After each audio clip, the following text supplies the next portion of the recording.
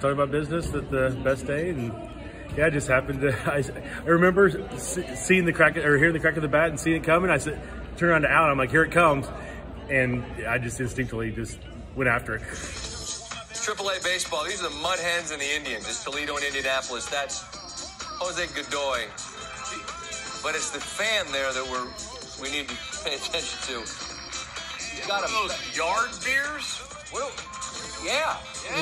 That's the ball. That's the okay. ball. All right, and that's the beer you didn't spill. It did not bounce. It was a clean catch. Well, what's even cooler is my son then took that information, disseminated it to all of his friends that are in elementary school, and they think I'm a hero. So to get the recognition, just the accolades for my son was actually the best part of the whole thing. So I got a ball to bring back to him. I mean, I could have very easily let it bounce. I don't know what instinctively triggered my mind, but I'm like, I'm going after it.